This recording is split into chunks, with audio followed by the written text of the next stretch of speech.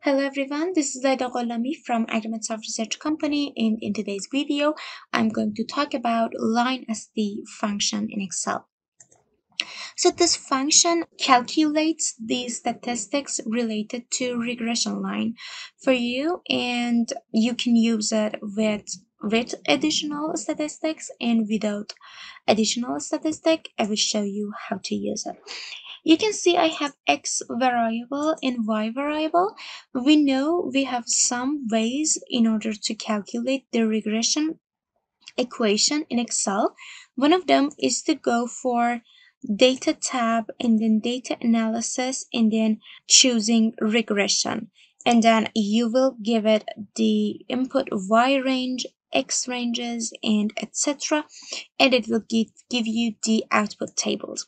The other way is to select your data, then go for insert and select the chart. Then you can add trend line, and then if you go for more options, in here you can have display equation on chart.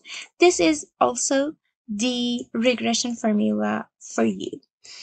Now in here we want to use Linest function.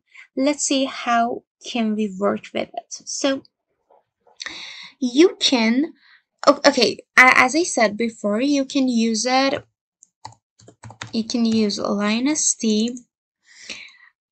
with this constant and statistics and without it.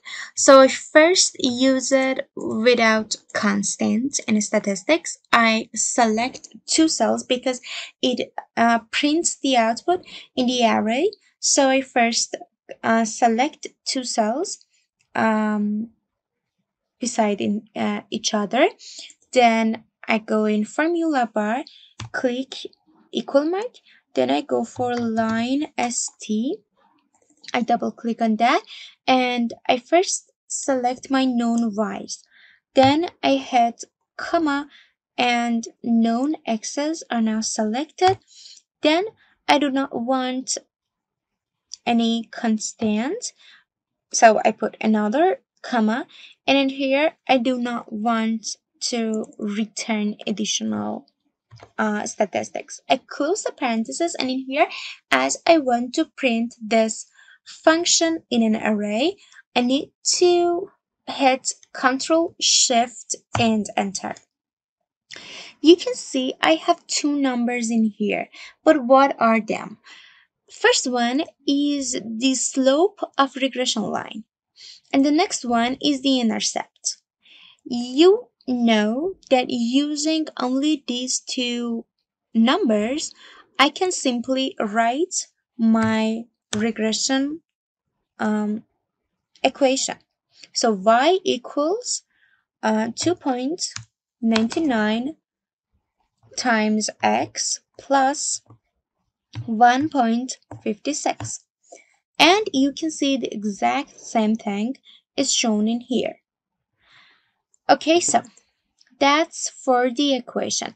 Now, as I said before, I can do that for more statistics. So what I will do is to select the intercept and then return additional regression statistics. Again, Control Shift Enter. Now you can see 10 cells are printed out for me, and I have already written the title of each number in here, so you can see it. Okay, let's start together. The first one is the slope of the regression line, as I said before. The next one is the intercept, so that if we do not have any excess, and if x is 0, we still have y equal to 1.56. Then in here we have slope standard error and intercept standard error. So these actually mean that how spread, actually this slope standard error means how spread are the y variables from the mean, and it represents the average distance that your observed variables or values deviate from the regression line. And then this intercept standard error can tell us that if we can use the intercept estimated here, or can we set it to 0. You can interpret them using the other tests and these numbers to come to this conclusion. Then we have the R squared. It's the coefficient of determination. It's 0.7.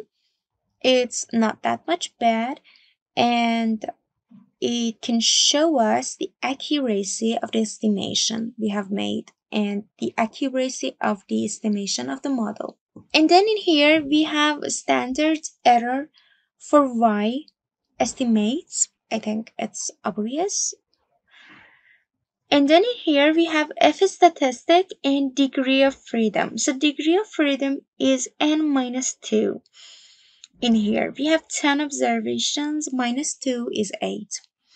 And then F statistic in here is used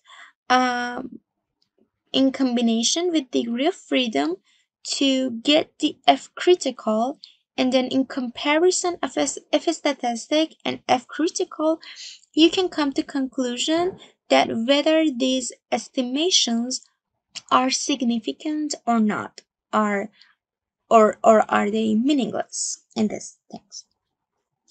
And then you have sum of squares for regression and sum of squares for residuals. So for residuals, this sum of squares means that how much of dependent variables is not explained. And this sum of squares for residuals is the difference of model y, the estimated y, and real y for all data, okay? And then we have sum of squares for regression. The other name for this one is explained sum of squares. It means how much of the variation in dependent variable your model explained. So that's for sum of squares for regression, and that's how the Linest works in Excel and with these data.